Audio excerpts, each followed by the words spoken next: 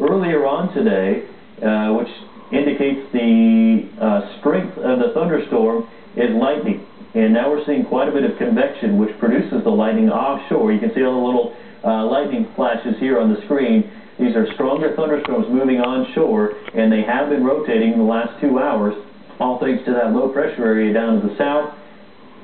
Okay, you think you've had some heavy rain, wait till what's coming at you right now. Wait till this comes through. You're going to have much heavier rain in Titusville. In fact, just after